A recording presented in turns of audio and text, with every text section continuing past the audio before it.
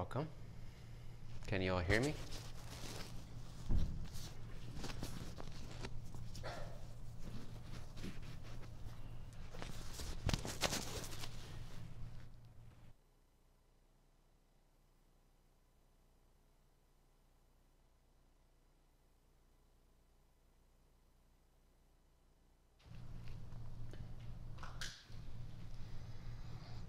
Testing.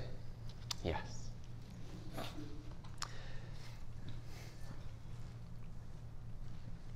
Any journey, whether personal, spiritual, empowerment related, it's pretty useless if you don't know how to rest in the light of God. To rest in the light of God is crucial to gain perspective, to gain overview, to know yourself. So self-actualization or self-empowerment needs to be balanced with self-realization or knowing oneself at ever deeper levels of true naked Satchidananda or existence, awareness, bliss. And the process is quite simple as I laid out in this past season. I think there's a few who have never been here before. Wow, okay, quite a few. Awesome, so I would encourage you, because I probably won't repeat everything I've said in the last 8 sessions today. Who knows, it might happen. I recommend you go to bentinhomassaro.tv, subscribe there, and then you can see all the 8 sessions of this season. And then you can practice and be all up to date for when we will resume in about a month.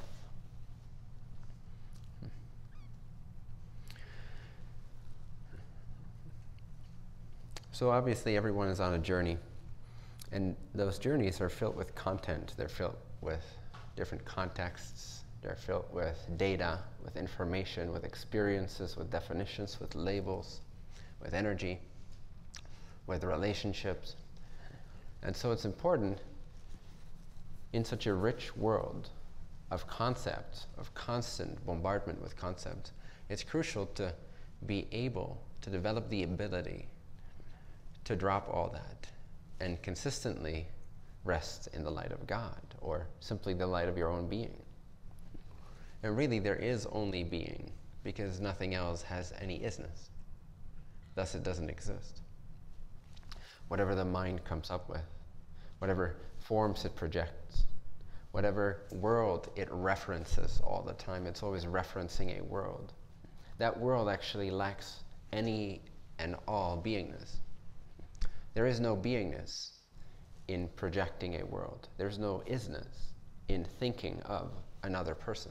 There is no isness to that. It doesn't exist. It's a complete illusion. It's a complete dream. The only thing that exists is that which exists. Makes sense, huh? So that which exists must have isness. If you develop the ability to check in with your direct experience and notice that which has isness, then you're resting in the truth, which is existence, consciousness, bliss. Or existence or being, awareness, bliss. Sat, Chit, Ananda. It's an Indian term or Sanskrit term. I don't even know. One of these two or both. And so awareness of being is bliss. You know, bliss is the luster that comes from that. Sometimes I call it love light. And so these 3 components, isness, awareness, and bliss, are the primary colors of all of creation. There's not a single experience that does not exist as Satchidananda. In fact, no experience whatsoever exists apart from or independent of Satchidananda. So what we tend to do on a day-to-day basis is project a world, project a story, project even a spiritual journey onto ourselves, full of concepts, and none of that exists. None of that has isness. It's just a thought, it's just a projection.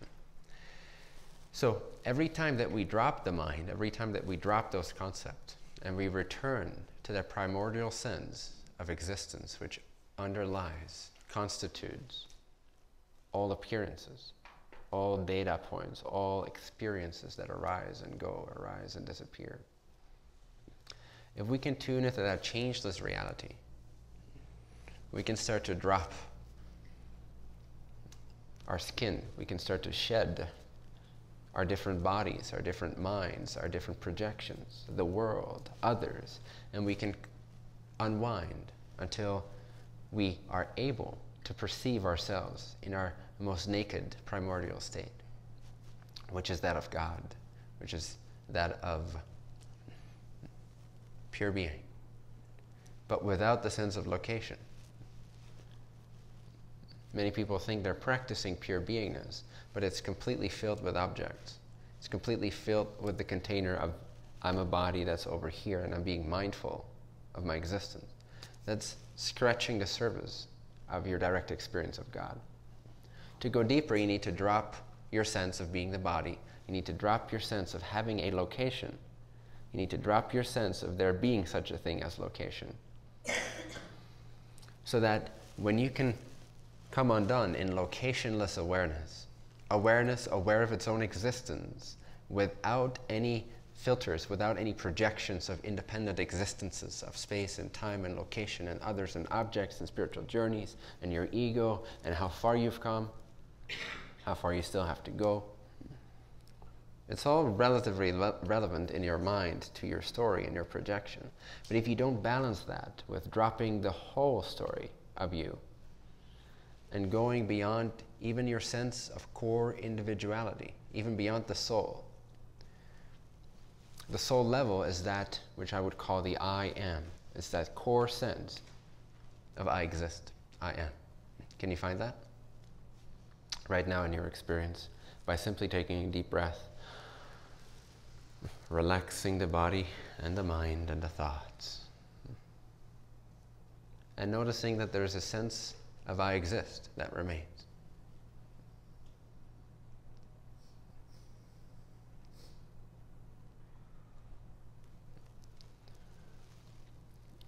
The deeper you go into this, the more and more naked it becomes.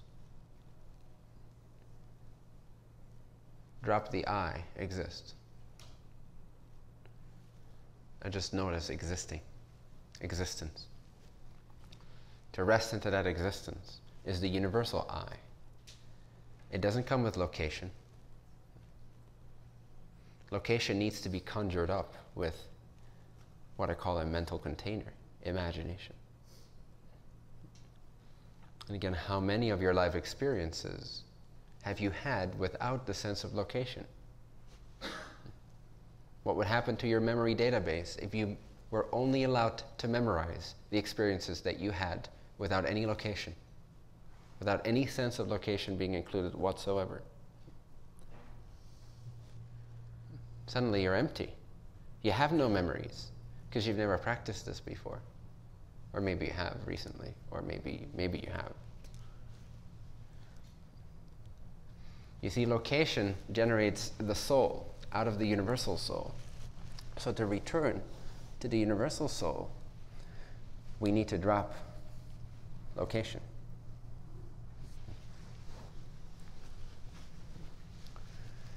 So notice location, notice the sense of it. And the more clearly you surround it with your consciousness, the more clearly you perceive of location, the easier it is to give it away. To turn the other way. Imagine what it would be like without any sense of location.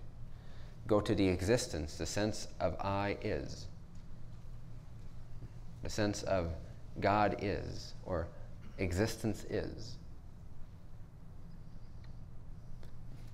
Free of any imagination, any sense of having a location, of having a body, of having a mind, of having a life. Your life is all based inside of a container of space and time. Who are you without space and time? It's relatively easy for people to see that they're not their thoughts. It's relatively easy for people to see that they're not their body, although even though they say that, they usually continue to go on forever believing that they are the body, even when they've had sufficient spiritual practice. Yeah, I'm not the body. I know that I'm not the body. I'm a unicorn spirit or something else. But really, it's all conceptual until we start getting to the very core sense of I am the body inside of this location, and we start to examine this very, very carefully. We start to investigate and penetrate and perforate and release and release and release and shed. I'm not this. I'm not this. I'm not this sensation. I'm not this imagination. I'm not this location. I am not this body. I'm not this mind. I'm not this sensation, etc., etc., etc. And as we keep giving and rejecting everything, keep giving away and rejecting everything that we can perceive, we get closer and closer and closer to the naked state of the supreme perceiver itself, the universal perceiver. The I is God. Its light is bliss. Awareness of pure being, not just awareness of being. Awareness of pure being, meaning distilled from location, free of space-time, free of body. The I am without the body, not the I am over here looking at you guys. No, the I am without the figment of your imagination called being over here looking at you guys. If I drop that, which I do every time I go to deep sleep, or whenever I choose to do so, but you have that same experience every time you enter deep sleep, or even when you enter the dream world, your space-time reality completely changes. Your identity changes. Your sense of where you are, who you are, changes. Now, especially in deep sleep, all of that is gone, but there's still existence. If you can get to know that existence while you're awake, you can develop the capacity to let more of God's light through your vehicles, or bodies, if you will.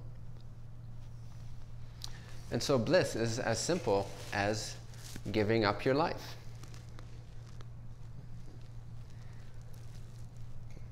Or at least all attachment to it. Now, it's tough to give up attachment to your life when you're so engaged with it.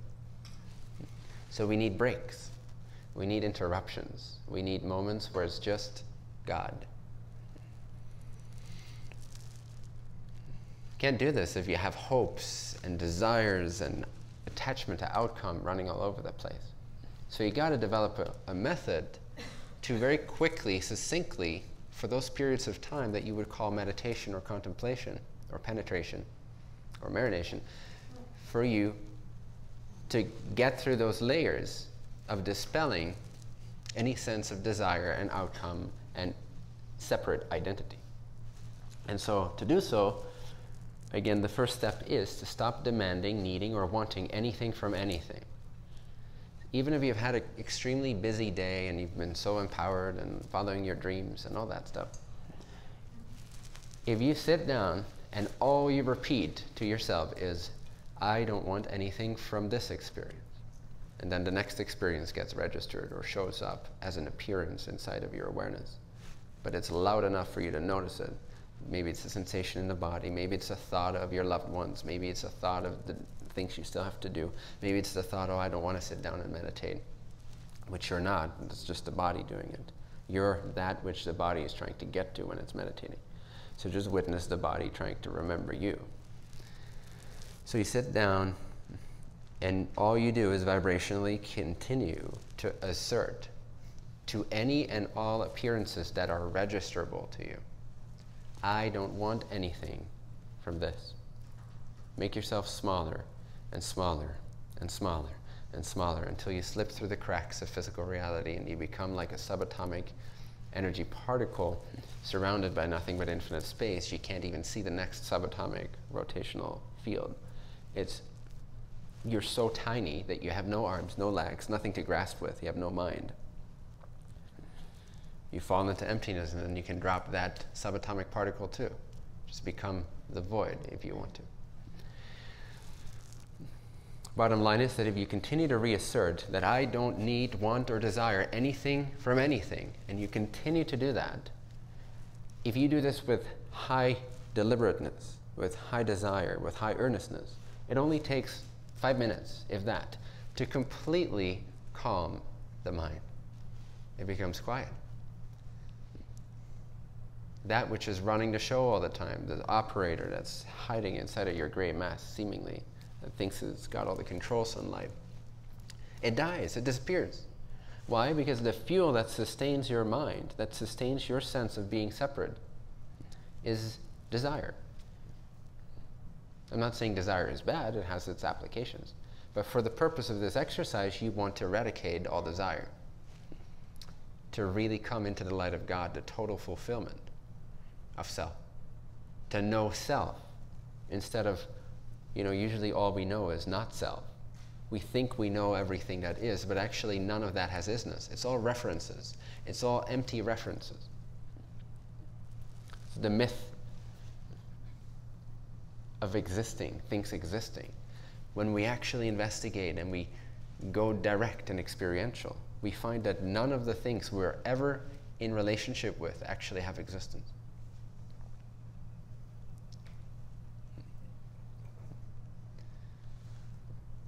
It's not a nihilistic view, by the way.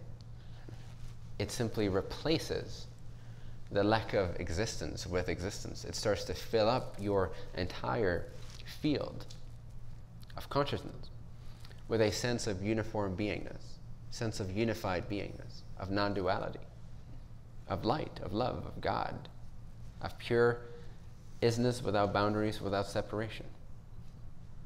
But only if you drop in. So for 5 minutes, with high desire, ironically, keep reasserting that you don't want anything from anything.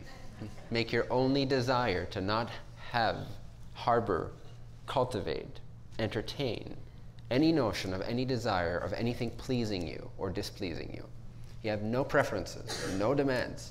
Your body feels like shit, you don't care. You don't even have arms, minds, or fingers, or feet, or legs, or whatever appendages you normally grasp with. You have none of these to grasp with.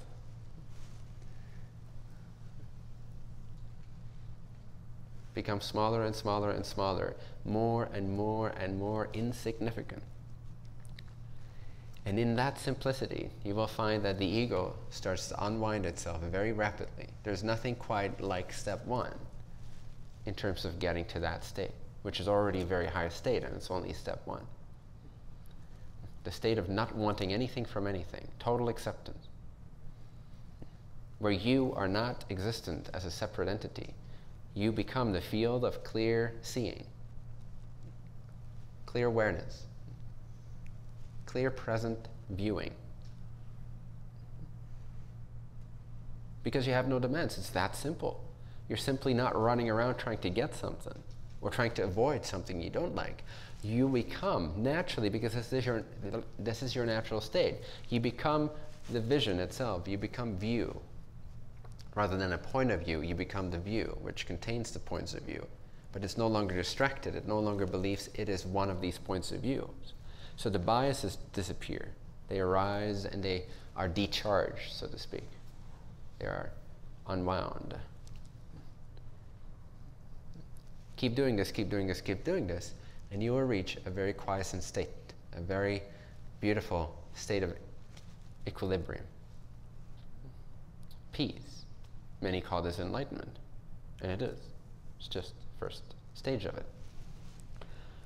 Now, to go deeper, what we want to do is notice the subtle, mental, contextual, imaginative containers that are still present in our experience, that still bind us to being here now. So now we're the pure view, but we're still looking at this life from this particular point of view. We're still the soul that's present to this particular life, but now our field of vision is clear, which is a great advancement.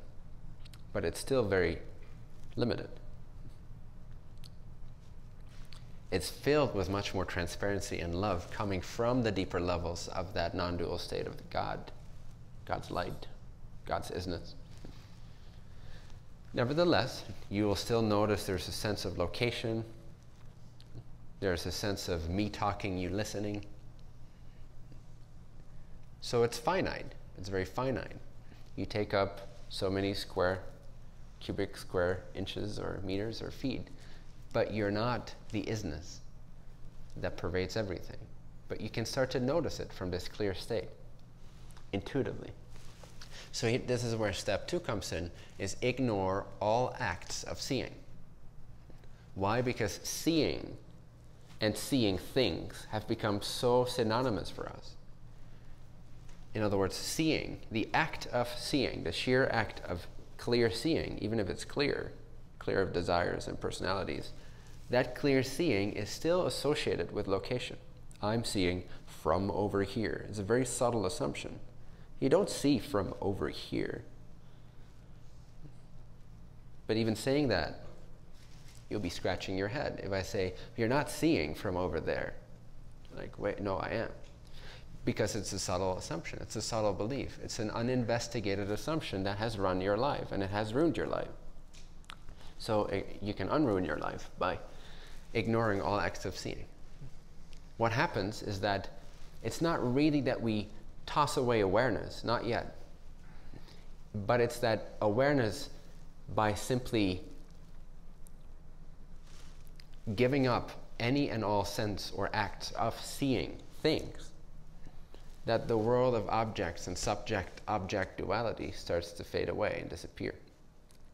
The identification that we have with the individual seer of the seen, or the subject of all the objects of content in our lives, that core sense that we always bring to the equation, that we so rarely, even in spiritual circles, investigate when we're active. We'll be having a dialogue and we're totally blurting out our assumption of being an individual separate entity that's seeing from over here, looking at others over there, talking about really clear concepts, but really not being clear at all, right? So we want to become clear, actually clear. In order to do that, we need to transcend the seer of the seen, which is the same thing. You've only ever seen something as the seer. So the seer and the seen has always arisen together, simultaneously as one. They seem to be separate because of the sense of location, which is merely visual imagination. Without visual imagination, where's the sense of location? So you see, the knower and the known are always arising simultaneously. That's what I call the I am. Them together is the I am, the individual experience of being here now. We want to get beyond the I am. Being the I am is already great. It's much better than being the body or the person. So by all means, rest in the I am as a practice. But you want to go beyond the I am. You want to know the formless state of pure awareness, which is its only true state, because awareness is pure and formless. Can you find a form to awareness? Something knows that your body is hearing my voice right now. So awareness is not the body hearing my voice, it's that which knows that your body is hearing my voice. There's different levels of being the hearer or the seer or the knower. The body is one vehicle of perception. But you're beyond all that. That which knows that you are, within which the body is projected, within which the senses are perceiving other vibratory emanations, such as my voice. And then they're relaying all that. But there is a field, if you will, a background, if you will. This is just so your mind can grasp it, but a background, quote unquote, background of awareness that is effortlessly aware of my voice even when you're not paying attention. You might be half dozed off, and nevertheless there is an awareness that's always here, observing, noticing, registering whatever experience is going on. Can you notice that? Can you find any shape to this awareness?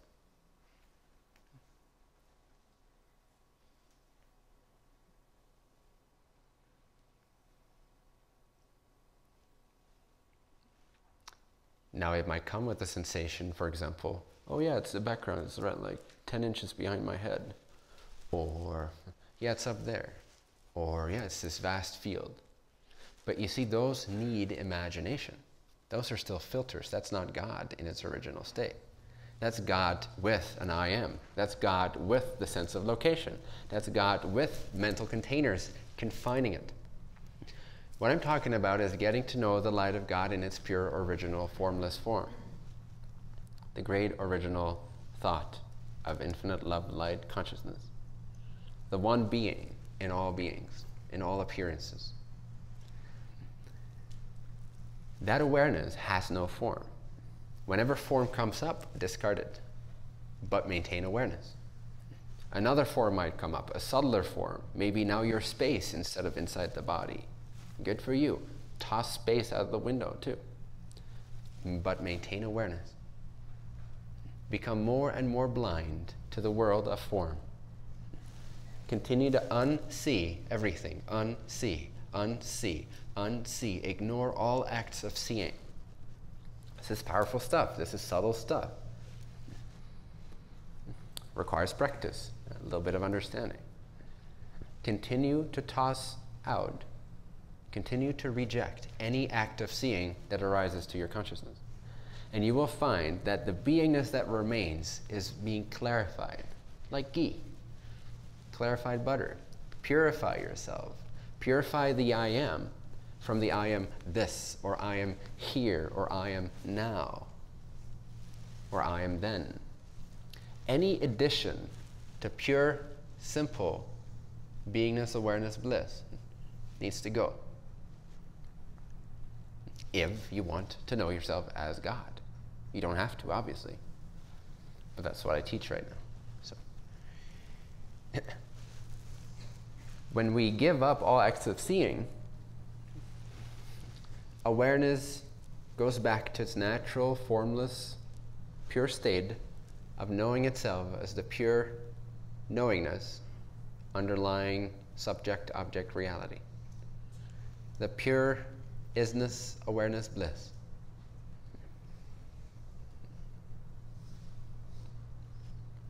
So it's like awareness, instead of looking into its mental containers, its projections of form and the world and the body and location and space-time, instead of seeing all that mind stuff, when it ignores or deletes or trashes all the mind stuff, or rejects it, that awareness will collapse back onto itself, and what will remain is the self shining purely as itself, the true self, the God self, awareness, aware of its own beingness, of its own isness.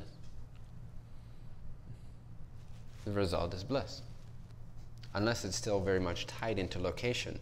Well, that's great, awareness is over there, I can recognize the quality of awareness, but really I am this body and I've got tons of trouble to fix right now.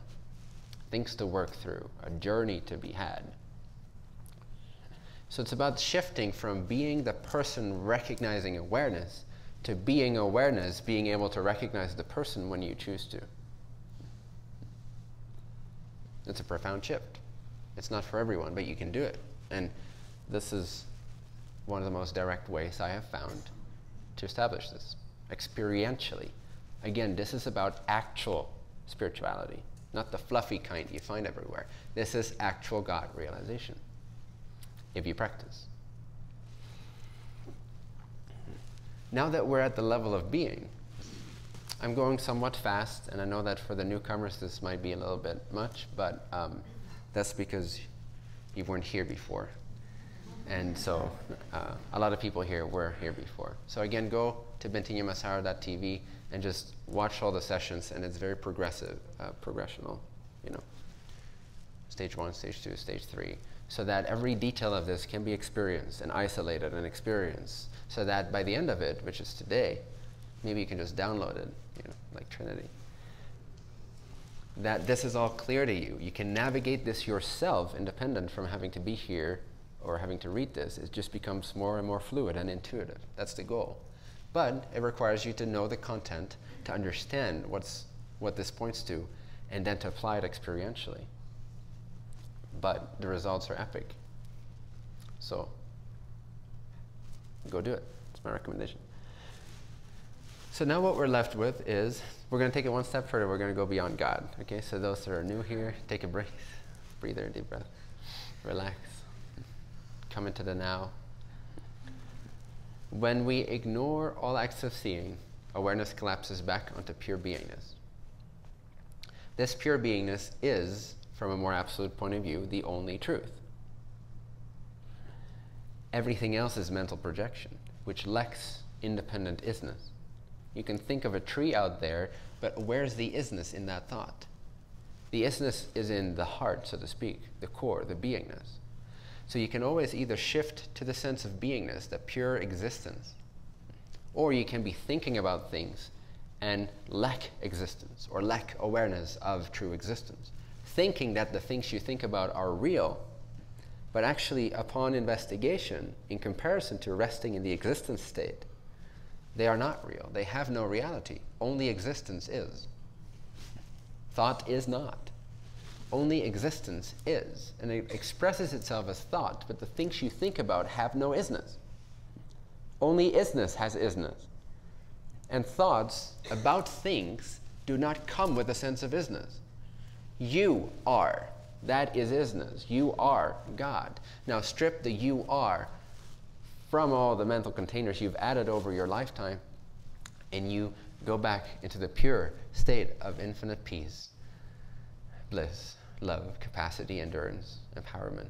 It's all there. It's all inside of your existence. All you have to do is give up what's not self and believing it is self, so that the true self can shine forth and be known. Rest in God. Rest in God. Rest in God. Give up your life. Give up your life. It's futile. It doesn't get anywhere. It doesn't go anywhere. Give up your life. Give up your life. It's not important. It's not significant. You are not important. When you realize you're not important, that's when the light of God starts to transform you, like inner alchemy. And that light of God now starts to purge all the impurities very quickly, much quicker than you ever could, tinkering with this and tinkering with that, and doing this practice and that practice, and going through this process. Trust me, you'll die as miserable as you are today. And you are miserable, whether you know that or not. Compared to the state of God, you are miserable. So it depends on what you truly desire. If you want to go fast and direct, or if you want to go slow and have your little kick and your vanity, but realize that at the end of your life, you die, you don't take any of that ego with you anyway. Nobody gives a fuck what you did in your life. And so there you are, as if you were never born. But while you were alive, you were giving so much importance to all this stuff that had no isness. It didn't exist. This whole time, it did not exist. And you made it so, so, so important. And you wrapped it around yourself and called it you. Very painful. Very painful. Very humiliating. Innocent, but humiliating. Especially when you die, you're like, oh, fuck. I wish I had, if only I saw, if only I knew. It's innocent. But it's still a form of complete arrogance. It's just self-obsession.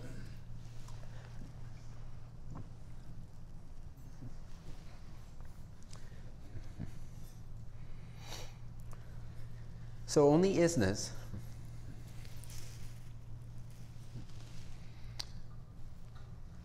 has isness. It's really that simple. This is one of my simplest statements and the most profound ones. Only isness has isness.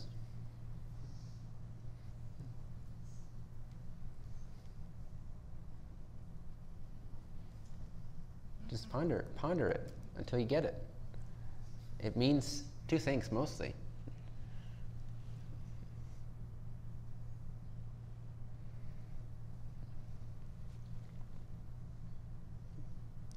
Only isness has isness.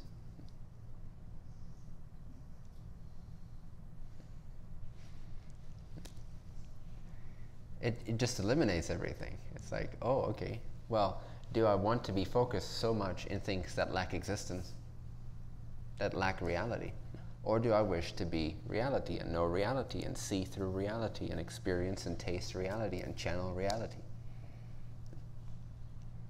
If I do, then I have to understand that only that which has isness or reality or existence. Therefore, suddenly your whole life becomes reprioritized. Instead of focusing all the thoughts that you focus on every day, you start to notice how they are empty, how they lack any isness. And when you are in a state of clearly seeing that all your thoughts lack isness, you are naturally aware of pure isness. It's like it just pervades your thoughts. It's like a light shining through the transparent level, the now transparent level of thinking. The thinking mind, sure, it has its practical values, but it all involves a world that has no isness. The world doesn't have isness, you see. Only isness has isness. This means that in order to know what is, you need to go to that which you can notice directly in your experience as having isness. So I'm going to ask you, in your direct experience now, what is it that has isness?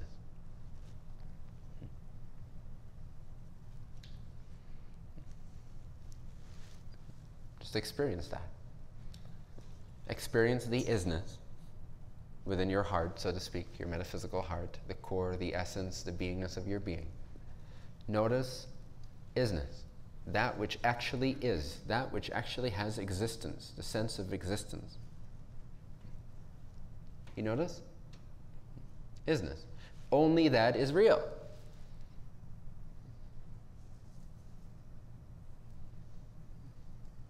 Then you go back to thinking and thinking that I'm up here speaking to you, and whoop, delusion is back.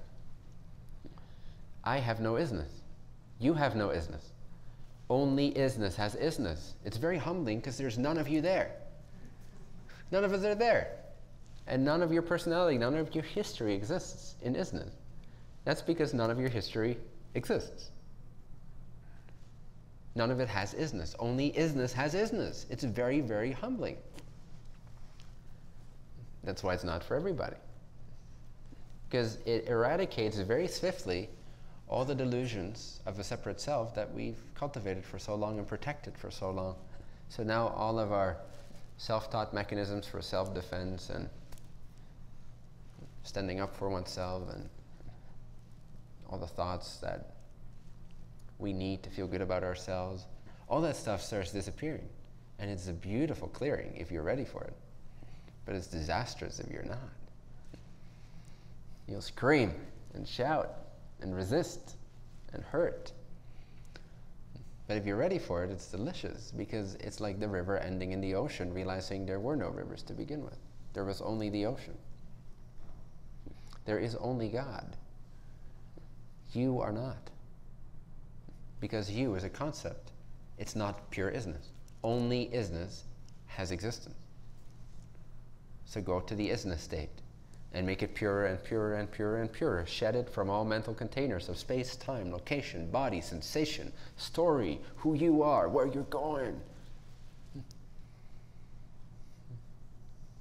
Until isness starts shining of its own accord, freely, automatically, naturally, because you have become transparent to that which is. You have undermined the you. That's the recognizer of isness. And so now there's a harmony happening throughout the levels of consciousness, so that isness, God, God's light, shines forth through those different layers and vehicles without any identity stuck in any one of those vehicles any longer. You have dissolved. Now there's only God operating based on relevance and benefit and service.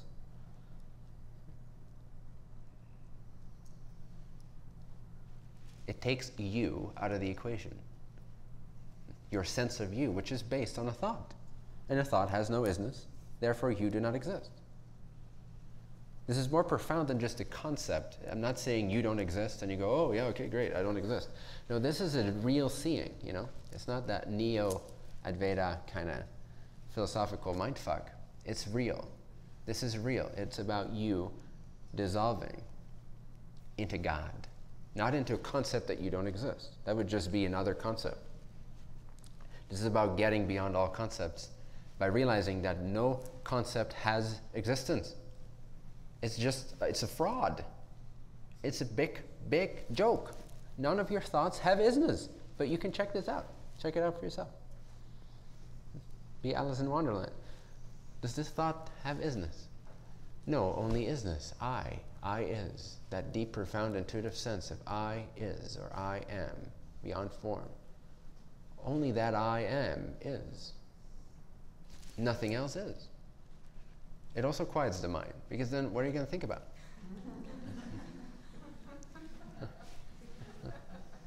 Unless you prefer non-reality over reality, unless you prefer the things that don't exist over that which does exist, which is the state of delusion, which is what keeps us so bound. And yeah. Anyway, that's good for now. Okay, so now we're going to take it one step further so you can forget everything I just said. So when we unsee everything, what remains is pure isness. Makes sense, right? Now that we've spoken about this and been guided through this. So go to the sense of pure isness. And if you haven't had a lot of experience with it, you might have to just use imagination in considering that this isness is the substratum, it's the light. It's the formless light that never leaves itself, that always shines as all things. Everythingness, the entire universe, infinite universes, are made out of the I which is, which shines in the very heart of your being. That which alone has isness. Nothing else is. Only isness is. Only you are. Only God is. Rest in that state. Make this your practice. Rest in that state. Rest in that state. Rest in that state. Let your delusions drop away one by one by one by one by one, blah, blah, blah, blah, until you become naked and pure and bliss starts to take over. Again, bliss comes in when location goes out. The more location goes, the more identity disappears and the more true and only identity arises, which is Satchidananda, or God's light, God's isness. Rest in that state, rest in that state, go deeper, deeper, more and more naked, more and more profound. Know yourself as God, formless God, which does not perceive a world. It only perceives that it is. But that becomes all-pervading. That's what remains after the first two steps. And so the third step is to ignore or go beyond being. So we rest as beingness. I always love this part when there's new people because it's confusing. That's fun. So, yay! When isness remains, then isness needs to go. Because what you truly are is before God. Now, there's not many that expound this realization, but it can be found. It has been realized throughout history. It's just very, very uncommon. And so this will sound very paradoxical, but it's the truth. You don't have to believe that, but it is still the truth, even if you don't believe it. And that is that before any sense of isness arose, you were still there. Before God became, before beingness arose, the absolute, one, infinite, indescribable, ingraspable you already existed without needing any sense of existing. You are before creation. You are before beingness. So now that you're resting in pure beingness, and because you've given up your wants of this world, for at least for the duration of this meditation, you don't want anything from anything, then clear seeing remains, then you give up all acts of seeing, and seeing collapses back into pure being and becomes more and more naked. That pure beingness is God, formless awareness, beingness, bliss. You deepen in that, you enjoy the bliss of that, and the more you practice being aware of Satchidananda, of existence, consciousness, bliss, or God's isness, the more aware you become of isness, the more aware you become that you are before isness. What is it that's aware of isness?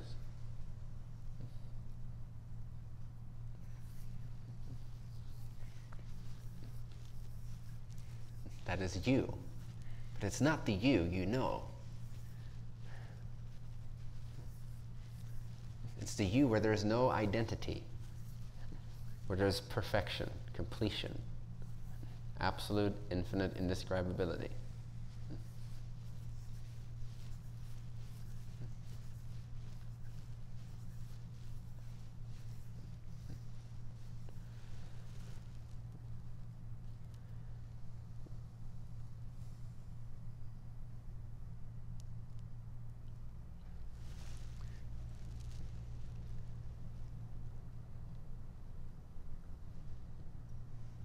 You can pop out of beingness and understand that you're the witness of beingness. You're the identityless one, infinite absolute, on top of which there's a friction created by the appearance of beingness. That friction can be known, can be observed as I am. But it's just an effect. It's an effect of the creation appearing in absolute, infinite, indescribable formlessness. It's more empty than emptiness. It's more formless than formlessness. It doesn't have any quality. You have no quality. God has a quality. How can God be absolute if it has a quality? Something that already has a definition, something that already is, cannot possibly create anything.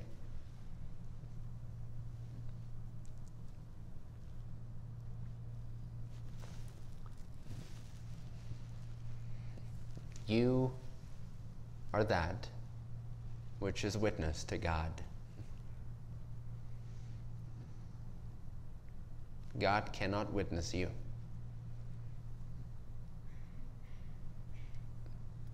It can only function as the mirror, so that God can see, that the Absolute can see itself in the mirror that we call God or beingness. The more pristinely aware you are trained in being aware of being, pure beingness, the easier it becomes to see that actually beingness is the first, only, and final distortion of the one absolute. It's the first, only, and final concept, delusion, creation, appearance. Beingness is not the subject, it's actually just another object. God is another appearance, on top of that which can never appear, the absolute. It can never make itself known. It can never arise and say, look at me, here I am, this is me, the absolute. Anything that has any appearance that can be known is part of the God state of isness. You are before God. God does not know you. You know God. God's only heard tales of your existence. Myths, mysteries by great seers or unseers. But God is still scratching its head because it cannot quite fathom something beyond itself. Only the Absolute can realize itself in the mirror of God. That's why it created God, so it can know itself. Because in its own infinite absolute state, there is no contrast, there's no friction. Without friction, there's no work, there's no awareness, there's no reflection. So awareness is the product of the first creation being isness, love, light. Awareness is that intelligence which governs it, but which also has the unique capacity to wake up from it and function as a bridge between the Absolute and its creation, or its isness, its beingness, its God. God is the first, only, and final concept. There is no other concept. All concepts are the one beingness. You are that on top of which all this appears, but which itself can never appear to any of it. It's more absolute than the void, though we could call it the void if we wanted to. But let's not. Let's call it the Absolute. It's absolute. It's indescribable. It's the great indescribability. It's the unappointability. It's the inexperienceable. It's that which is forever and ever and ever and always and in all ways beyond experiencing. You are that which can never be experienced. How are you going to realize that? You can't use any of the tools you're used to using. That's why I say this is a rare realization, because even self-realization at the level of knowing yourself as God, as profound as that is, as beautiful as that is, it's still an experience. An experience can never be the absolute. Because where did that experience come from? Something more absolute than the experience. So where did the experience of God come from? Where did that pure self-experiencing, the self-experiencing itself, where did that come from? What enables that quality, that first, only, and final quality? The quality of existence, awareness, bliss. You are before that. You're older than God.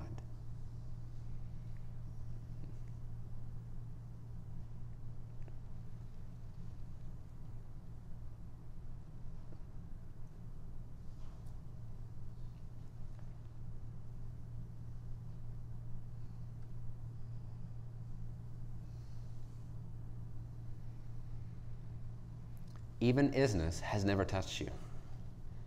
Even pure beingness has never affected you, touched you, caressed you. There's no contact. Isness cannot reach you. Sounds empty and nihilistic, but when you realize it, it's the most liberating thing. Because now nothing in existence can touch you. Because you have realized that what you are is beyond existence. Who's ever going to put a gun to that head? Everything that ever happens, happens inside of existence. If existence does not even affect what you are, then how can anything inside of existence affect you?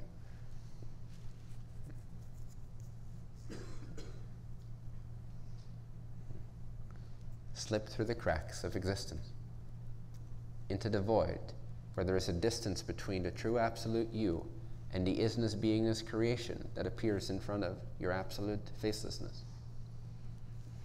In that distance, in that void, one may realize the absolute, infinite, perfect, incomprehensible, formless, truly formless.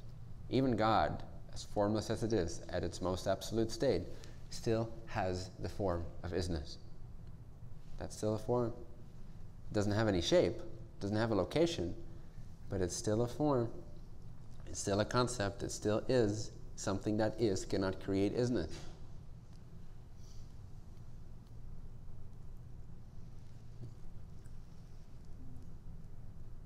The higher always creates the lower. The denser always comes from the more vast, the subtler. What's subtler than God? Question mark. Rest in the question mark. What is beyond consciousness? What's beyond pure consciousness? Pure consciousness came on top of your being, your true being, which is not being. The true absolute you. One day it was just there. Awareness. And then suddenly you had to carry all these burdens. And like maintain an entire universe somehow. God. What if you could be free of even that? The responsibility of having to be. What if you don't have to be? What if you can know yourself free of being?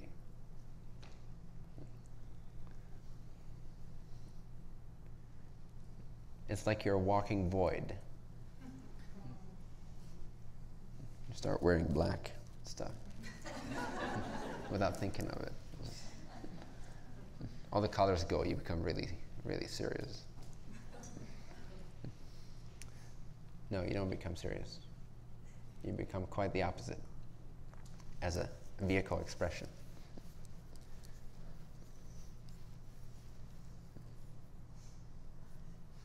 And the Absolute doesn't deny that any of this appears. It's not in denial. It doesn't need to deny this in order to know itself, once it knows itself. But initially, you might have to go through a phase of rejection of your personal life because it's become so ingrained as your identity. The one Absolute has filtered down through infinite awareness, then through the location of a soul, then through the denser location of a particular physical life, then through the filters of mind and psychology, and I'm unworthy, and my daddy abused me, and whatever else it is that's going on. And so now that's what you know. And when I stub my toe, it fucking hurts. So that's me hurting because of the fucking stone that's over there. And I didn't see it, didn't pay attention. I need another class to be more mindful. I need to go on a spiritual journey. This is the Absolute at its most lost state. Okay? That's you. Me. You. Whatever. But those steps can be retraced. And then suddenly this expression starts to make sense. You know, the expression of why you're here, that kind of stuff. And you can now engage in these questions. You can now engage in this journey of expansion and expression and crystallization of your unique desire and intention for being here without the sting of taking it too seriously and without the sting of making concepts feel real to you. Without that, you know the difference? Someone who's realized the void, when they're talking about a story, they know it's not true. They're just telling the story because it has some relevance to another context. But it's empty of a center point. It's empty of an observer. It's empty of a subject to whom that story belongs. Even when they're talking about themselves, even when they're talking about their body and what happened to their body that day and how their emotional body is feeling as a reflection of others mostly at that point, even when all that is shared, there's always an awareness of the void. There's always an awareness of how it has no substance. It has no beingness. How even isness is a joke. Now, if isness is a joke, then for sure any story you can come up with must be a joke. Because even God doesn't exist. It just appears. Even God is an appearance. You know what an appearance is, right? It appears. It has no beingness. It lacks all substance, any and all foundation. There is no foundation to whatever appears. If something can appear, it's not real. It doesn't have beingness. If something appears consistently, it starts to generate a sense of self. Beingness arises. But really, ultimately, when you see from the void, you see that all appearances lack beingness. And thus, when you share a story, it's not real. It doesn't belong to you. Even when it belongs to you, it doesn't belong to you. Even the you that's still there doesn't belong to you. Even that's not taken as real. It changes everything, as you can imagine. And the deeper you allow yourself to drop into this, as is relevant for you, the more you become the void. The one infinite, the terror in the veil of the matrix of creation. You become a walking void. You become like a portal. That's why I said a couple weeks ago, if you value your life as it is structured currently, don't hang out with me too much.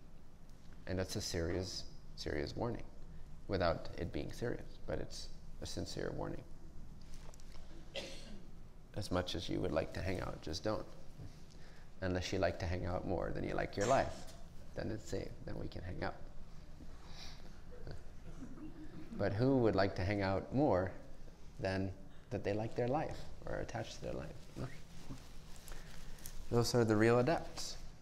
And so that's where the real work is done. That's where the real transformation happens.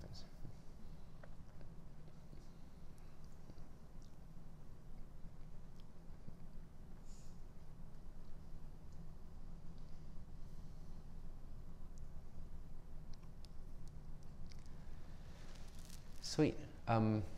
So this was sort of a summary of the last season, in a way. I still recommend, if you're new, that you, and even if you're old, that you go through the first season again, just to get that catch-up thing. And again, you don't have to wait once a week. It's all available now, so you can more or less binge watch it or watch a couple episodes per night or one a day or something. So in a single week, you can be caught up in that sense and like have a refresher and be potently realized in this. Because next season, I don't know exactly what I'm going to be sharing yet. It might be a more alchemized blend of self-realization and self-actualization. But for that to be successful, it would be really helpful for you to have a firm foundation in self-realization. That's why I recommend that season 1 is one of your priorities when it comes to your spiritual practice. More so than the crystal shops in Sedona. Actually practice.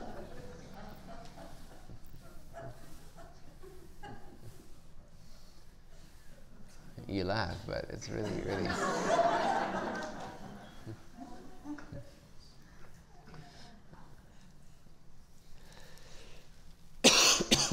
Sooner or later, everyone's going to have to make the choice whether they want their spirituality to be conceptual or real. And it's very simple. When it's real, it becomes very unfluffy. It becomes very direct. It becomes very practical. It becomes very authentic. It becomes very without any bells and whistles. It's just direct experience, going back to the true self. And then you start seeing that all these other things were mainly distractions, and some of them were helpful, temporary permission slips to go deeper, but most of them were distractions. But at that point, you want this anyway, otherwise you wouldn't choose it or see it. And then whatever your passions are, your passions will also become more direct, will become more infused with a very powerful directness and willingness, and I don't quite know how to describe it, but everything empowers itself, everything in your life. So you don't have to worry, because everything that's a true, genuine inspiration from your soul into this life will remain and only amplify itself. But there's things that will fall away, things that were just distractions and placeholders, and permission slips that no longer serve you when you choose to make your spirituality actual instead of conceptual. And what's a concept? Everything, except the self, except that which is. So it doesn't leave a lot of room for a lot of paths, you know, a lot of like things. And you can still do these, but you start realizing that they are inherently empty, and that all meaning is self-given. Even the crystals are empty of meaning. They are given meaning. Doesn't mean they can't be helpful. They have many applications, but that's because we've given them that meaning and those properties, ultimately. For thousands of years, for millions of years, as being crystal, we've been giving it that property. But still, all that is very relative compared to pure existence. All of that is still conceptual when compared to the more absolute states of realization. So it really just depends on to what degree you desire this. And you will find it comes in waves, comes and goes in waves. Then you go into self-realization, and then you feel a wave of expressing yourself in a certain way and tuning your life up a little bit, upgrading it, or changing it, or crystallizing yourself in a certain way, learning certain lessons, engaging in certain relationships to learn certain specifics. And then there's a period where you throw it out, throw it all out. And then you come back into the light of God, and that deepens and that purifies all that you've learned. And then you express again from an even purer, brighter, lighter, more transparent state. And then the emptier that you become, the more empty you become. The more empty you become, the more of a shepherd you become, the more of service you become naturally. The higher your endurance as well, your capacity for experiencing things without getting fooled by them. You know, we only need the amount of breaks that we do because of how distracting illusion still is to us. If we're really rooted in the void, then we rarely need any time to ourselves, if any, because there's no such thing as time to yourself. It's an illusion, it's self-protection, it's enclosing you. This whole sense of protecting your space and your time and your schedule, the only purpose that has in serving is a self that doesn't exist. I'm sure you have to balance that out, because as long as you still feel and assume and believe at the deeper subconscious levels of yourself that you are that individual, you will have to need to take care of it. The less you believe you are that individual, the more it's taken care of for you, and you don't have to worry. You just flow, and things amp up. And opportunity to be of service increases because you're now being called upon.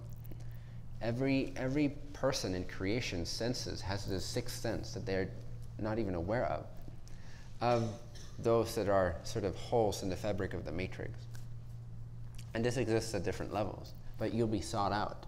You'll be in high demand energetically, and situations will come to you that only you can solve and only you can see and recognize. They'll be attracted to you because it becomes increasingly more rare to have a being that has that capacity to take care of those kinds of paradoxes. It becomes more and more paradoxical. Your life becomes more and more paradoxical, less and less about you. And if you're still holding on to self-image whatsoever, you can forget about it. It'll get shredded. So it's not for everyone, but yet it is, because it is what you are, you know? You want to take it at your own pace, but at the same time, you don't want to take my pace too seriously, because where does that come from? Self-protection. And that self-protection only encapsulates you and keeps you contained in your sense of location and your individual separate life. And it doesn't allow you the power and the bliss and the love and that joy that you seek and avoid knowing yourself, the truth.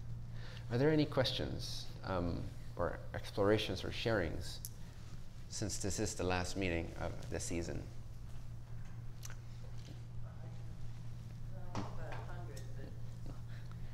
I have quite a few, but... Okay, and you are new here today, yes. Is that correct? Okay, so there is a chance that I will say I won't answer your question. Okay. And just don't take that personally, or do. Okay. But it's not meant personally. The first question, or the most important question to me, is when one's awareness passes away. Sorry, can you hold it closer? I'm sorry. When one's awareness passes away, in death, what level does someone, do they go to the absolute? Rarely. No. Awareness doesn't disappear, though. Awareness doesn't die. Just the vehicle that you chose for this life disappears from view. But it's like waking up from a dream, very much so. Like when you wake up from a dream, you remember that, oh, this is my real life. Let's say you had a nightmare, which most of you are having now, even though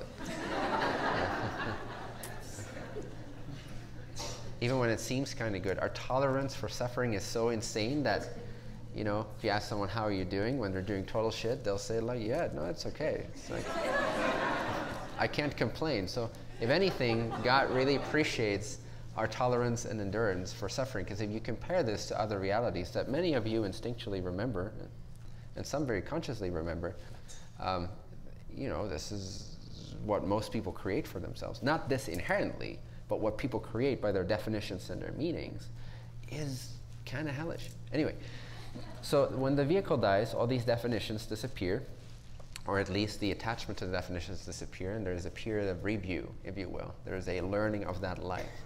Kind of like when you went to watch a movie, and after you go out, you know, you talk about it with your friends. In this case, your friends are the higher self, your higher self, so to speak. But you review this life, and you extract as much learning from it that you can after it's already been lived, at which point actions can no longer be corrected. But acceptance and forgiveness of self and other self can still occur, and often needs to occur, especially in the way that we've set up creation. There's a lot of healing and acceptance and forgiveness that happens post-death experience. What was your question? I lost a son, and so that is something very, I'm searching. And so his awareness now, you said that we were before God. So does that mean, I thought he went back to God, but now he went back to the absolute? You don't even go back to God. It's very rare for someone who passes on to go back to God. The God state. Everything is God, right? But the original God state, let alone the absolute. What we're talking about in terms of realizing the absolute is actually where the oversoul realizes its own demise, its own end. It has completed itself. It becomes the awareness of all things, and then finally it disappears beyond even that. Like the awareness of all things is the completion state, but then all that collapses back into a metaphysical black hole where all of that disappears into the one infinite, original, timeless, formless, without beingness. So we're talking about a very, very late state of the soul's development, like way beyond this life and beyond other evolutionary densities. So what's most probable, it's not that none of these things will be influencing that state, like we'll have more awareness of the God state or of our connectedness to God in the state after we die, because the veil of this density falls away. And so our awareness is more expanded. We remember who we are. Like when you wake up from a dream, it's like, oh yeah, this is where I live. I live in Sedona. This is my life. It feels more real than your dream did most often, right? So that felt like a temporary story, and you wake up into this life, and whether the dream was better or not will depend on whether you like this. But it will feel more real, like, oh yeah, this is my life. I remember now. But in the dream, you forgot, right? Same with this life, you forget what you are. When you die, you remember. After a while, there's a process there too. So when that remembrance comes back in, one is back in touch with the higher self, and one can see from a more overview perspective all the different extensions in the lives and the balances and the imbalances that that particular soul still needs to work out. And so that's really the nature of karma. It's self-given, it's free will. It's simply you seeing that, hey, there's an imbalance here, there's something I want to learn, so let me have this particular experience, which will be conducive to generating catalysts, which allows me to wake up from a particular angle of being blind/seeing, that allows me to balance out these things at a soul level. So everything you do here contributes to the balance of your soul, or the imbalance of your soul, right? So his, quote unquote, his awareness is most likely, most probably. I don't know. I don't know what he's up to now. I mean, like, it's parallel realities, right? It's parallel lives all the time. All your parallel extensions are happening. So time is a very weird concept to talk about after death. It only makes sense from our space-time container to talk about time in a linear way. But he is spirit. He always is spirit or higher self, having different place and extensions at different levels of his consciousness. So his consciousness didn't disappear, but the particular crystallization and denseness of his consciousness in this particular realm, his psychology, his psychological consciousness, is gone. But it still exists as an imprint or as a memory. You know, it's still available. I think my confusion is that I had not before today heard the concept that we were before the existence of God. And so that's where immediately I thought of my son Jimmy. Well, then where is he? And if we're looking at this level of the absolute, then he is not, nor are you. And it doesn't matter whether you live, whether you die, whether you're at a very high level or a very low level, whether you know God or not God. As the absolute, there's nobody. There's only the absolute, and that's what we are right now. So he is not the absolute. The absolute is the absolute. If he's still here, then he considers himself to be other than the absolute. If he realizes that he is not, fundamentally is not just as a personality ego, but as the ego of the oversoul, if he realizes at that level that even the oversoul beingness, that even the beingness of all of creation is not, then he is the absolute, or the absolute is him, which is already the case. It's just not realized. Does that make sense? No. Okay. But I'll let somebody else have the mic. I have a lot to process. Cool.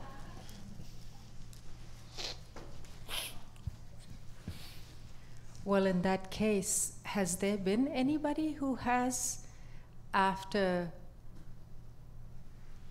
leaving this physicality, gone to that absolute state, like Buddha? Again, nobody goes there. That's the irony. I see. The way you are already there, Yeah. but it's not that you are there. The absolute is. Yeah. You are not. It's a different realization. So nobody goes there. Like there's no way you can go there. There's 1,000 ways to Rome, but there is no way to the absolute. So then why do we seek the absolute? Because it's the truth, and this is not. It's like when you're dreaming and you start to know that you're dreaming, you want to see so clearly that while you're dreaming, you know that you're just dreaming and that none of the dream has any real substance. It's just appearance. So right now you're in the realm of appearance, but you have this deep core assumption that you exist. If you can get rid of the assumption that you exist, the absolute will naturally know itself, because that's all there is. There is no God. There is no world. There is no universe. There is no evolution. There is no individualization. Okay, so one last question. If that is all true, and I do believe that, then where did Christ go or Buddha go? Well, it depends on their level of consciousness, and what their purpose was. So when I die, quote unquote, I will go to whatever is relevant for me to continue to express or explore, if that is relevant. If that completely, truly is not relevant, then I'll simply disappear, so to speak, or you could say my awareness becomes the awareness of all that is, and beyond that, all that is merges back into the one, infinite, absolute. So would you elaborate on Tathagat? The what? The Tathagat, meaning the enlightened being that chooses to stay back for humanity, like Buddha, they say of Buddha. Right. Yeah, what about it? There's a term called Tathagat, which is it the same as the Bodhisattva? Yeah. Okay. Would you elaborate on that? I mean, it's like going into the absolute, and it doesn't need to come back, but he chooses to come back. Mm-hmm. Yeah. Would you please elaborate a little bit on that?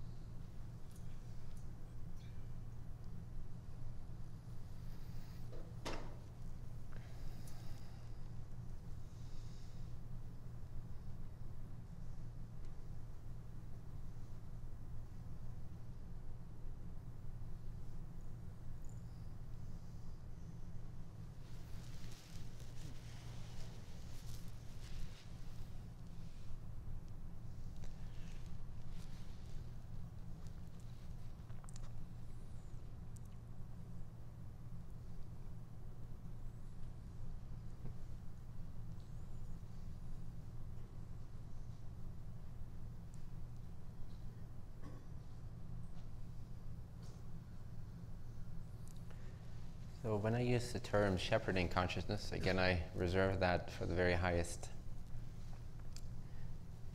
meaning, one who has emptied themselves of the core of ego and self-interest, is synonymous with bodhisattva. And so my intention is, or one of the intentions that flows through my vehicle, is to generate more bodhisattvas, because I think that's what would be helpful here on earth, so to speak. So that's what this teaching is designed to do, or can do. Of course, it's up to your free will and what's relevant for you. But even for people to have a little bit more of that capacity to be a mirror rather than to be a distortion in the mirror is helpful, is desirable, highly desirable.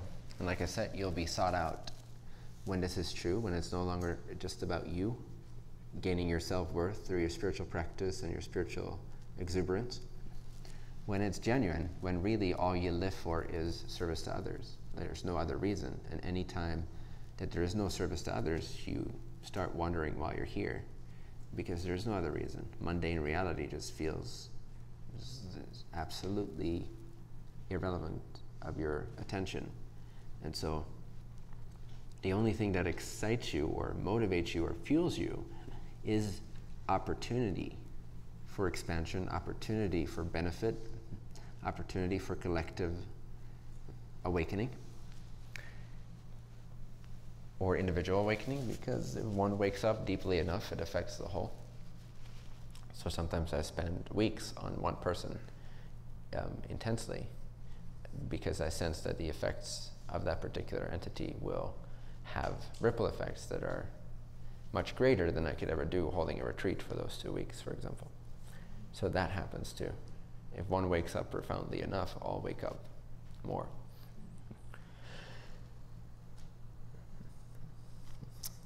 So yeah, create a little army of bodhisattvas. And they all live in Sedona. That would be pretty cool. Which is the bodhisattva vortex of the earth, because everything that happens here will affect the balance of the entire grid. So we're at the bodhisattvic city or location on earth, so to speak, right here. So create a lot of bodhisattvas that do a lot of really amazing work through their own emptiness of self in a place that mimics that, and you have a powerful combination of energies from heaven working their magic into earth at an accelerated rate. But that's just story too, I'm gonna drop that. But it's relatively real to the relative world, you know, there's some value to that.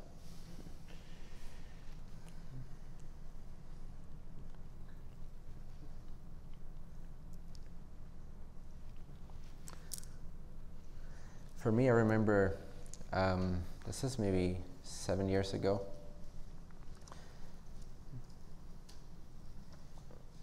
I had a very clear, like, heightened free will moment, like at a soul level, so to speak, a choice point in my life as to how to continue.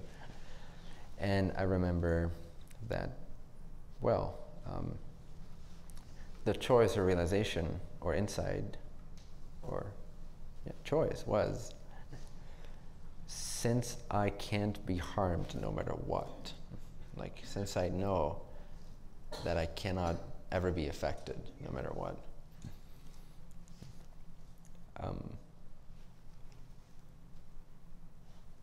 I don't have verbal translation for this, so this is going to sound a little cheesy, but it was along the lines of, I might as well, like, be here, like, do whatever is possible to do.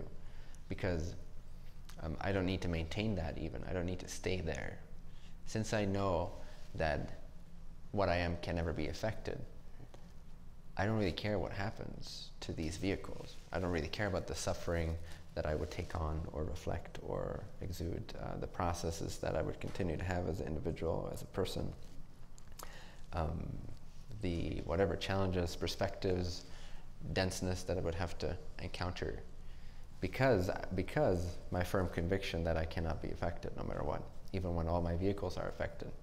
So I've had many, many experiences since then where all the vehicles, physical, mental, emotional, spiritual, are reflective of a journey or of causing a benefit or of someone else's journey.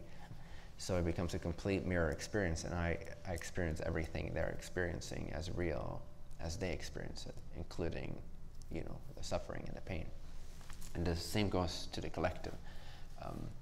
I actually shut off my mirroring capacity to the collective to some extent because it is impractical if I don't. I would just be crying all the time, or like hysterically laughing all the time. It goes back and forth. So sometimes I open those floodgates, and it's funny to see like it's always still there. It's like, oh, yep. And then I close the door again, or it's a transparent door, but it's a door, so that I can focus, in a sense, on certain things. But on a more individual level, those doors are fully open, and so whoever I encounter that is in some kind of agreement with me relationally, even if they don't know they have that agreement contractually or like at a higher level, I feel and know and see what they are feeling and knowing and seeing, and so that's an act of giving. It's an act of offering something. It's an act of offering yourself as a mirror. And so the consequence is that you will experience certain things, that you will experience disease or stress or whatever it is that's happening. But since I know that I cannot be affected no matter what, I consciously chose that, okay, even though this might not be completely balanced and I'm not quite 100% sure how to keep this 100% balanced, I would rather say yes to the ride than say no to the ride out of who would say no anyway, like that would only be self-protection, that would only be the locational self. So since then, that has amped up more. I've always had this quality of mirroring, like since I was a kid, but now became more consciously used, and and it's also the act of realizing that your personal life is basically non-existent. Like you basically don't have a personal right anymore. You give up personal rights in a way. Doesn't mean you never assert your rights or that you don't set certain standards or don't have parameters, but those are all because you are being in service, and you need to balance that in the best possible way to be as efficient as being a service as you are consciously capable of being in that moment or in that scenario. But basically, if you are wanting to do this, if you do have a calling to transmute into a shepherding consciousness or a mirror consciousness or a bodhisattva, then the process that you'll have to go through is one of death. It's one of many, many, many, many deaths. Because anything in you that wants to have its personal life will be, ripped apart. At least that's been my experience. And I'm assuming that would be anyone else's experience, because the nature of it is to be of service. And so, again, if you have any self-image or self-interest that you hold on to, the ride is going to get really rough because you're holding on to it. So it's kind of like either you like your life and you just, you empower yourself and you get glimpses of God and you feel really good, and you share it a little bit, and you're happy and what have you, you're awake. There's that, which is cool because it keeps your life intact, and you have your life and your things. Or you turn to the bodhisattvic principle or the shepherding consciousness principle, and that's quite an initiation process. And I don't quite know yet how I'm going to facilitate that, but I do have a desire to facilitate that more fully, in addition to just laying out the teachings. To actually facilitate that more with more support is part of my desire. I don't yet know what that's going to look like, but prepare yourself. Honestly, if this is what you desire and you feel this calling, it's a deep initiation process. It takes away everything that is you. That's what it needs to do. And yet you're here. It's not like it takes away everything and then you're always in heaven. In a sense you are, you know, but there's still also this level because you sign up for allowing your vehicle to be used when it's empty. So first you have to empty all the vehicles of a personal need, and then still keep it here or maintain it here for service. So you become a service animal, you know. Your life becomes about serving your master, which is humanity. At this point, humanity is your master. You're the slave. Masterful slave, but still slave. Out of your own free will, but still, that's what you choose, right?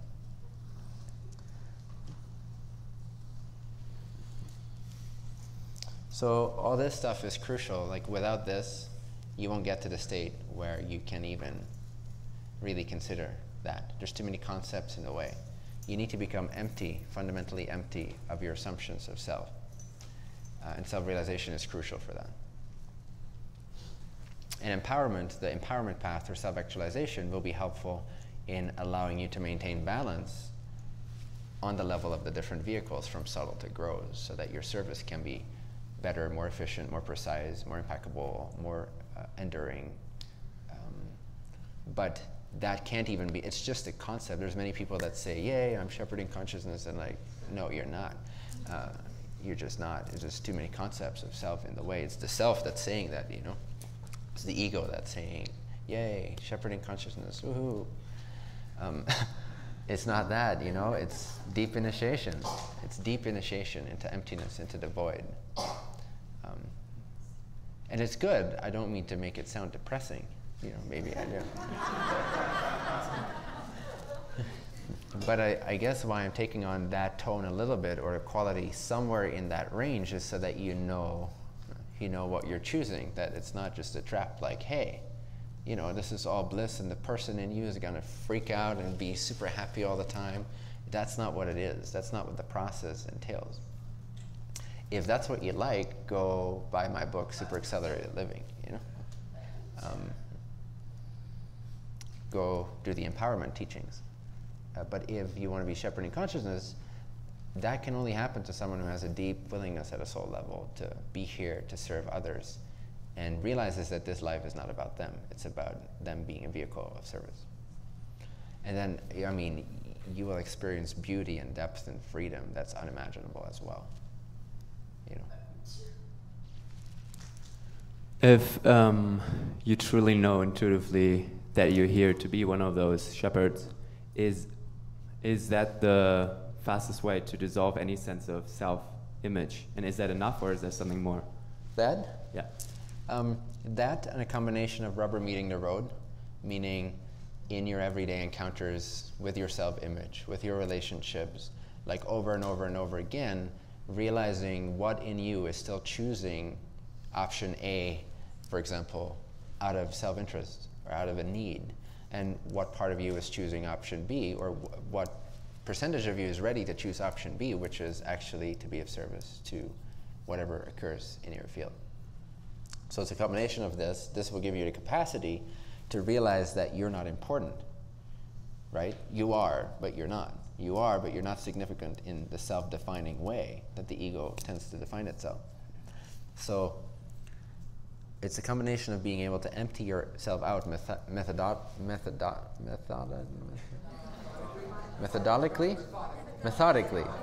diabolically. This is definitely invaluable. This is crucial for becoming a shepherding consciousness. If you don't realize at least the God state, free of individuation, but ideally also the void leading into the absolute realization, then it'll be very tough. It'll be very tough to meet the road with the rubber or something like that. You know? Because you won't have you won't have the proper rubber to like. So yes, this is crucial, and then your everyday life experiences will be called in to force you to be of service. So as soon as you commit, you'll get you know, there's plenty of people knocking on your door, plenty of opportunities. So that's why I'm taking on this tone a little bit, because I want you to also see and witness and experience the energy in terms of what it requires, just the commitment that it requires and the willingness, and over again, the willingness to die to whatever feels personally comfortable to you. Any sense of self-image just can't stay. And if your self-image is maintained in some way, if you still maintain a self-image, you'll create an impossible paradox around yourself where the only way to do the right thing, to choose shepherding consciousness, is to appear completely the opposite of how you would like to appear to others. I call this the Dark Knight principle. So, yeah, you know, prepare, like, to go beyond friends and family and partnerships, and you have to be utterly willing to completely enter through an existential loneliness, in a sense, to then come out on the other end, which is very blissful and free and true. But you have to be willing over and over again to go through that existential loneliness, to purify yourself, to empty yourself. But, you know, you'll have more company if you live in Sedona that are of this nature, that are understanding of this process, which makes a big difference, I'm assuming. I didn't have that myself. So I'm curious how this process will be if there's greater facilitation for others to go through those initiations. Maybe it's easier, maybe it's less productive, we'll see. It's probably easier because we're all raising the frequency to that level. So it'll probably be much easier, actually, yeah, to go into it. So that's good, that's good. Less having to go through loneliness. But still, you'll have to face existential loneliness. And by loneliness, I don't just mean absence of others. I mean absence of understanding, absence of everything you desire, absence of recognition, absence of everything that feels comfortable or that you prefer. Absence of your own preferences. It's kind of a loneliness in a sense. It's an existential death. Cool. So, yeah, real brief? Yeah, real brief. Yeah. And this is along the nature also of, you know, future seasons. Might not be season 2, but this is the type of stuff I want to address in greater depth as well. And we'll turn these seasons into little booklets as well, or books. Yeah, I just wanted to give you some feedback about what you were just saying, is whether or not it's going to be helpful, because the whole reason why I'm here is because that's something that I desire for validation, especially through these harder, more or less human-like qualities that begin to come through as we begin to hold this energy and stuff like that. And I feel like, you know, I feel like I need something else to hold me straighter, you know what I mean, at this stage, or to keep going, because it's not going it's not completing fast enough, like it keeps dropping off. Yeah, I don't know if that makes sense. Meaning a personal life comes back in? Well, the choice for that, it's like it becomes a little bit more lackadaisical.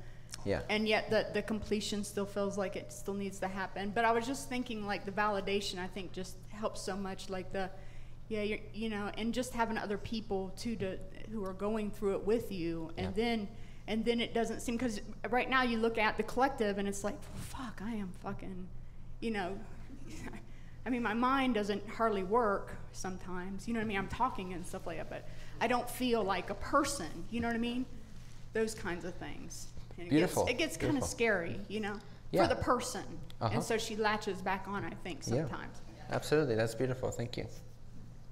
So, I mean, yeah, that's my intention, just to continue to set up this container and this community, and continue for it to up-level itself and grow and expand as well, so that everyone, whatever their desire is or purpose or sense of calling is, they can find support for that niche to express themselves in that way. So, yeah, not much I can say to you now other than, you know, bravo, awesome, keep the faith. Yeah. Okay, we gotta wrap it up. Yeah. Okay. A couple of announcements.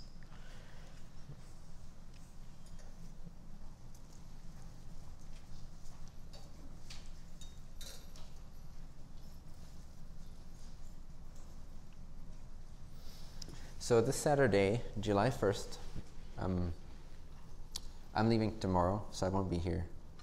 So Saturday there won't be another session, but Ayla will be doing Shoshin Yoga at 7 Centers Yoga from 4:30 to 5:30. These meetings, this one, or the next season, will resume July 26th, every Wednesday, 5 to 7 p.m. through August 30th. One-day event in London on July 9th, if you have any friends in London or Europe.